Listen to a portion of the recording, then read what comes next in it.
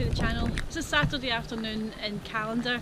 It is absolutely heaving with people out for a stroll. It's the first weekend of spring, so naturally that means in Scotland it is taps off season. I'm not joking. So we're walking down to a place called Bracklinn Falls. It's very noisy down here, so I'm trying to get as much vlogging as I can down here because I do have an additional audio source that I can use, but I can't attach that to the GoPro. So it's absolutely gorgeous. It's like a woodland area as well, so yeah, it's absolutely beautiful. So we're going to walk down to the falls and see if we can get some pictures down here, and I'm quite hopeful. I've been here twice before, so I know there's definitely a picture, but I'm going to try and climb down to the falls if I can. But I've just been overtaken by another photographer running down, so clearly they're going down for a good spot. Not that we can't share apparently. So yeah, we're going to try and get down and find out what kind of compositions we can get down. The weather's a bit mixed. It's kind of raining just now, pretty cloudy and also sunny, so might get some dappled light on the waterfall. I prefer not to have too much sun on it because it will blow out the highlights on it. So yeah, we'll get down and see what we can find.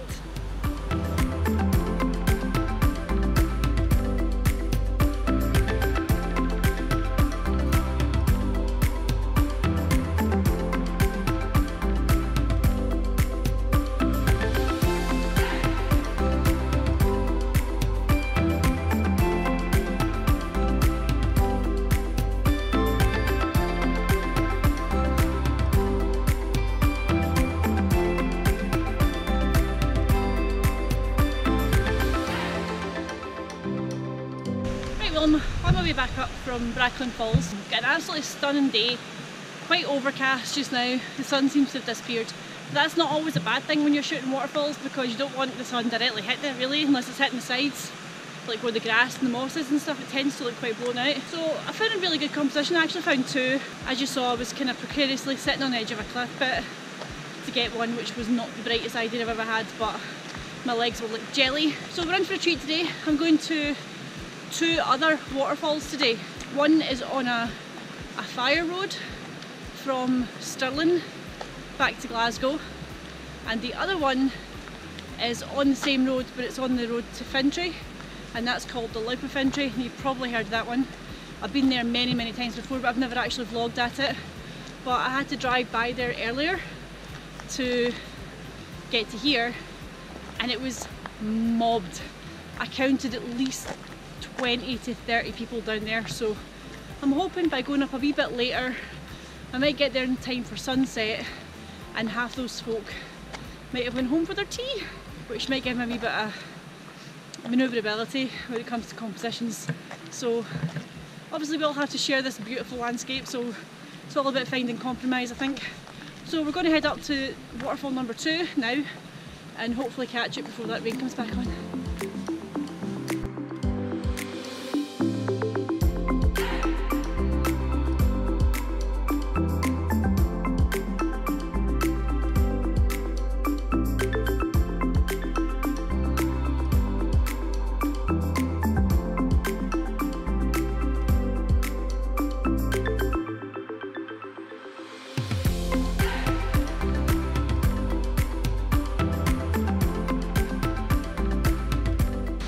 Can hear me. This is Earls Burn, just off, I think it's the B818 road to Fintry from Stirling. It's a one-track road, very, it's not treacherous, but you can't go too fast up here because, not that you would, but it's, yeah, cars just come round the bend really quickly. This is Earls Burn.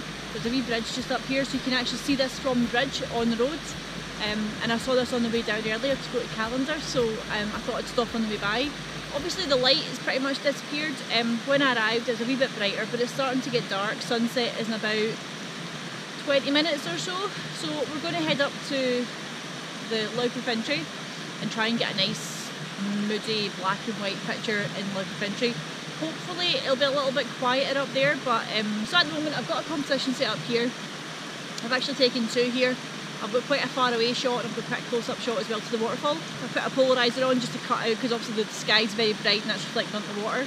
But apart from that, nice moody black and white, or colour actually. I quite like the idea of making this a sort of tonal picture with the oranges and the greens of the grass and the moss behind me. So I haven't really decided which way I'm going to take this picture yet. It could go either way, so we'll check that out when we get it back into Photoshop. starting to rain. What a surprise. We got to the Loup of Fintry just in time for sunset, so look at that sky behind me. Is that not just stunning? So I've never actually been here when it's been this pink before. It's absolutely gorgeous, but I'm just going to head down to the waterfall now. As you can see behind me, it's over there. But there's a bit of a walk to get down to it, and I can already see two other photographers down there, so I'm not going to go on my own. But yeah, look at that sky. Scotland's finest, eh?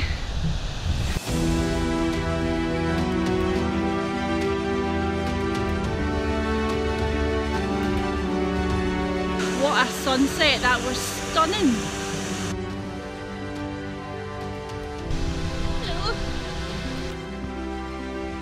So I'm walking back to the car now, and I'm absolutely knackered, but that was 1,000,000% worth it. Wow, never seen a sunset like that up here before.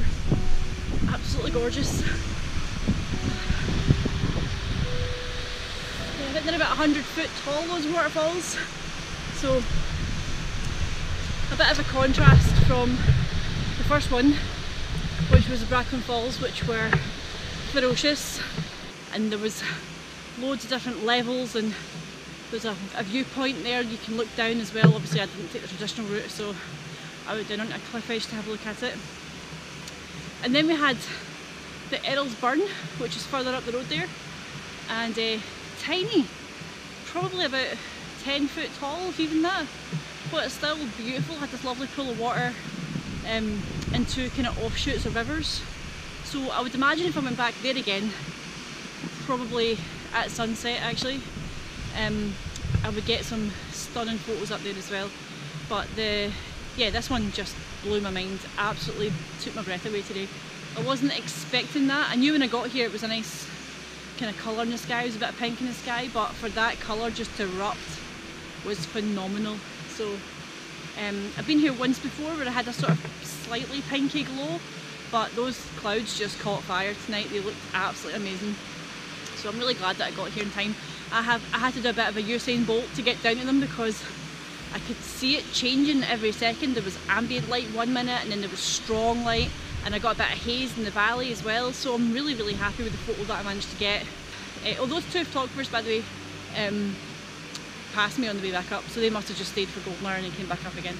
But yeah, they were lovely. I got to chat to them for a few minutes, and then I had to run obviously because I was catching it. So yeah, let's go back to the car, get a coffee, and then see what it looked like on Photoshop.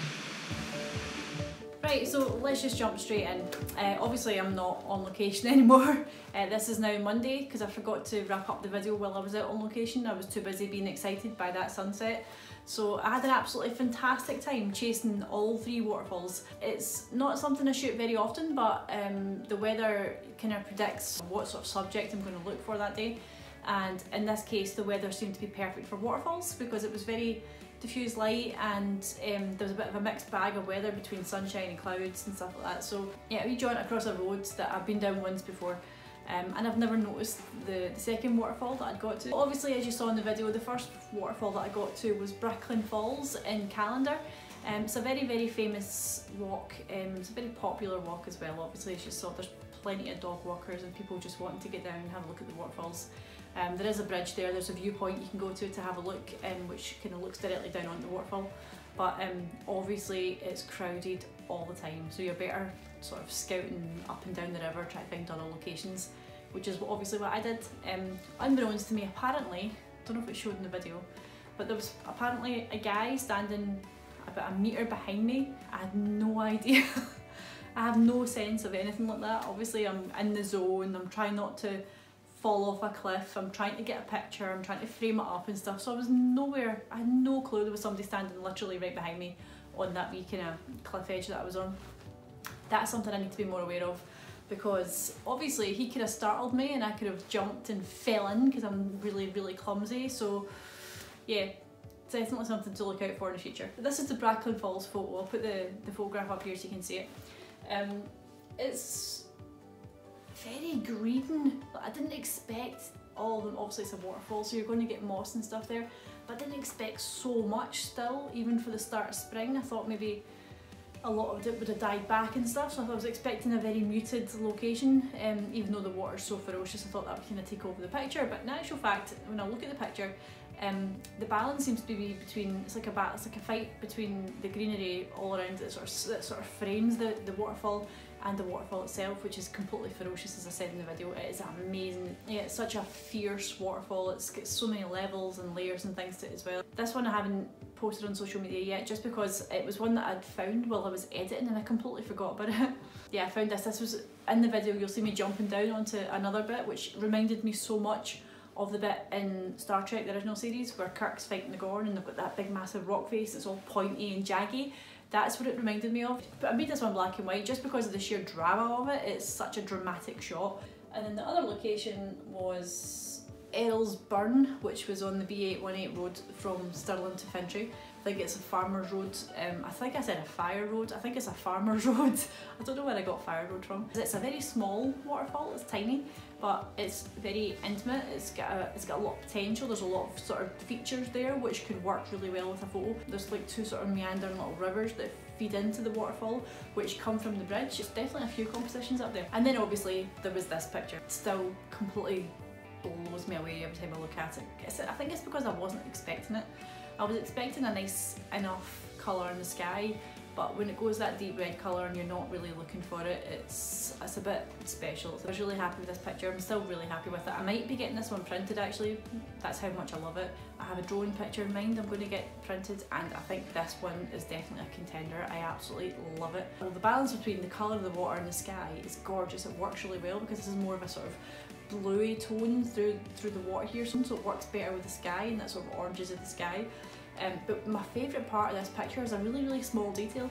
There's also the main waterfall, and there's one pillar of water at the back which is glowing with this beautiful red, sort of the sunset's also hitting it and it's glowing and it's gorgeous, and it reminds me of the fiery red waterfall in, is it Yosemite Park? So yeah, there's loads of potential in this picture, but I think it's definitely a print worthy one. I think it's definitely a keeper. Might even be my best image this year so far. Now that's a bold statement. I'm really happy this one worked out. Well, 3 of those pictures I haven't put on social media yet. I've literally just posted the one of the Loup of Fintry. I'll post the other 3 on my social media probably tonight, and then this video is going out tomorrow, so it's going out Tuesday at 6 PM. Yeah, once again, I hope you've enjoyed today's video. It's been a bit of a chase, this one, also chasing light, chasing different types of waterfalls at different times of the day. Next week's is going to be just as fun, hopefully. Thank you so much again for watching and supporting the channel, and until next time, I'll see you soon. Bye!